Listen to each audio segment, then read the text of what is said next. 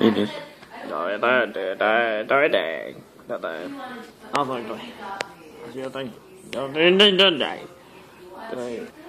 Come on, go there. But none of them come close to how hated Atlantis SquarePants is. It has topped more worst-of lists than any other episode of SpongeBob. Think of that. Think of what I've reviewed so far. Yeah, people hate this episode starters. Atlantis SquarePants did to my ears what the Splinter did to my eyes.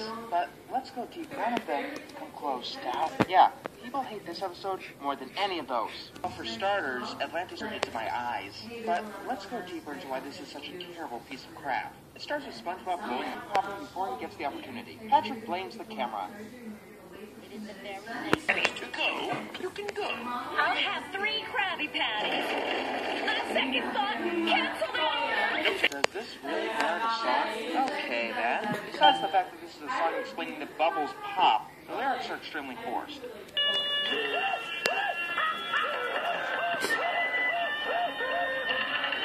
is a song explaining that bubbles pop, the lyrics are extremely forced. Tyrant! Oh, tyrant, am I? All right. Pointless song. SpongeBob blows a bubble that encases the both of them. It lifts them off the ground and sends them careening into a random cave. The Bottom Museum. We cut to Mr. Krabs being his usual greedy self, charging people to get into the museum on a day when it's supposed to be free. When he's off the building, and it just so happens that Squidward is already there, of Atlantis, and thinks that SpongeBob stole it. I'm a tyrant. The worst in only 17. What of it? Season or 2. It turns out that SpongeBob didn't steal the amulet of the other half of it. While Squidward is ranting on about Atlantis, I'm just thinking of if the writers actually know what an amulet is. To be worn around your neck, not a big fat medallion. It disappeared. Hear this. I'm captain of this ship, Captain Krabs. And I say... Realization. SpongeBob and Patrick learn of the oldest living bubble. They currently...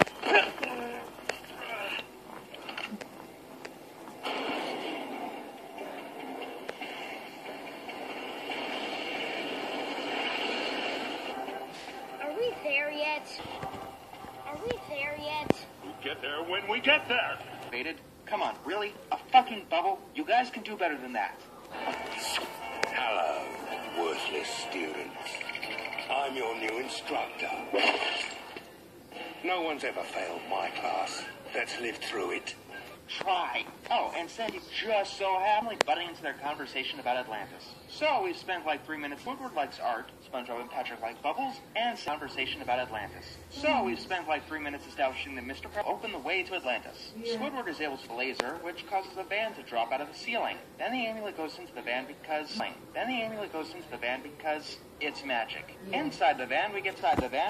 It's very hard work to blend 2D characters with 3D animation. It's a good thing these guys aren't. It's very hard work to blend 2D characters with trying. Unfortunately, the van is out of fuel for forward motion, the fuel to do anything with it. So our heroes push the van out of the museum, carrying it to a gas station. But it doesn't have a gas tank because it fuels. Instead, it runs on song, which means that the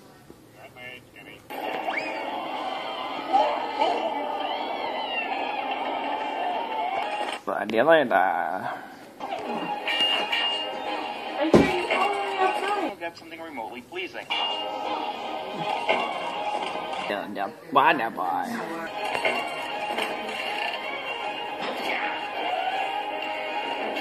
Bacon. Đó này. Rồi đấy. Cái này là con John. Cái nó I just said that. Decides to give these complete strangers a tour of the city. Then we cut to Plankton and others. What kind of exhaust does song create? Strangers a tour of his city escapes from an exhaust pipe. What should we do with this tyrant, Captain Squidward? The lyrics are forced, but it's more like they're struggling in desperation. No! This is mutiny. Listen here, Squidward. This is what they're proud of. You know, this an art style than what they normally do, but they've got to have a reason for it, beyond substituting style for substance.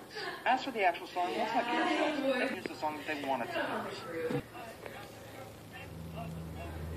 Yeah, this is a major ripoff of Willy Wonka. Yeah, that looks so futuristic.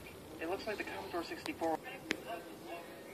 Yeah, this is a major ripoff of Willy Wonka. He's out of the group. Then they go to a group. Then they go to a lab full of high-tech gear. Yeah, that looks so futuristic. Before we have more functionality on it. Extra, if you want to show us a lab, give us some of those electric orbs, Tesla coils going off, or maybe even an everlasting gobstopper. Size some creativity. If you want to show us a lab, give us some of those electric orbs, Tesla coils going off, or maybe even an everlasting gobstopper machine. Instead, we get a machine that turns anything into ice cream. The practical applications for that would have more functionality on it. Exercise some creativity. Give us some of those electric orbs, maybe even an everlasting gobstopper machine. Instead, we get a machine that are infinite. People to fight germs hand in hand. All right, head of the game. SpongeBob, Squidward. Go for a Krabby Patty. I'm calling a local Krusty Krab right now.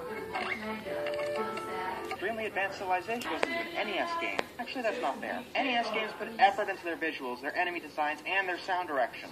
Speaking of which, it's a sound direction. Speaking of which, it's about that.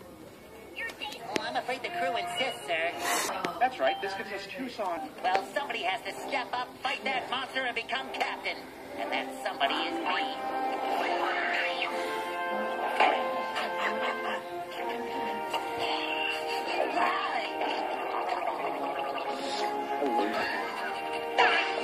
An actual Atlantean culture.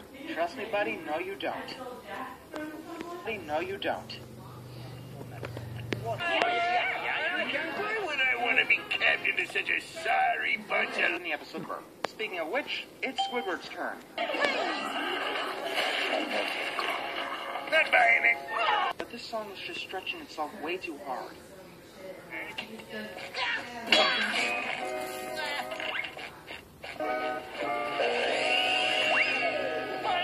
Build up, or a half-assed attempt at it. Apparently this bubble was improvisation because I don't fucking know. That's it.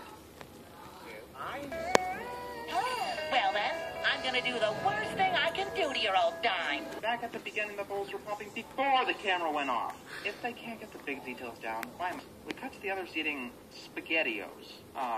Painting in a few hours. Well, that was anticlimactic. Again.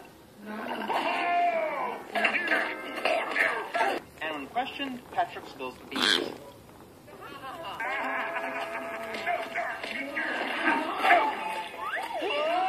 Atlantis, but it turns out the bubble, and the Lord Royal Highness reveals the real bit. I would call that totally pointless. Oh wait, I don't. That was the climax.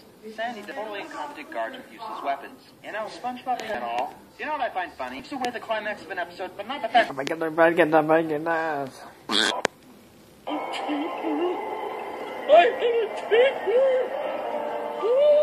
Wow, you guys get over something you figured out how to carry billions of light years through, get shoot onto the bus, being like it's Atlantis SquarePantis. Had any plot? The first one of them, anyway. Yeah, considering SpongeBob you're fired, we're still doing shit like this. Anytime that the story didn't take a break to throw us into a Willy Wonka. And the songs themselves, nice.